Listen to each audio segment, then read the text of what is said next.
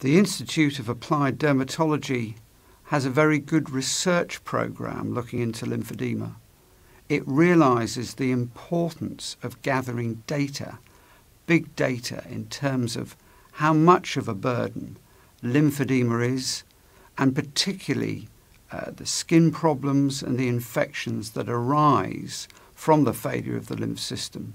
This is all very important, and that sort of big data will be very important to convince governments of the need for improved treatment and improved management of lymphedema. We're very keen to maintain and indeed improve good relations with the Institute of Applied Dermatology, both in terms of research and encouraging them to develop their treatment programs in a wider context throughout India. So in that regard, we want to stay involved with them and also encourage them to succeed.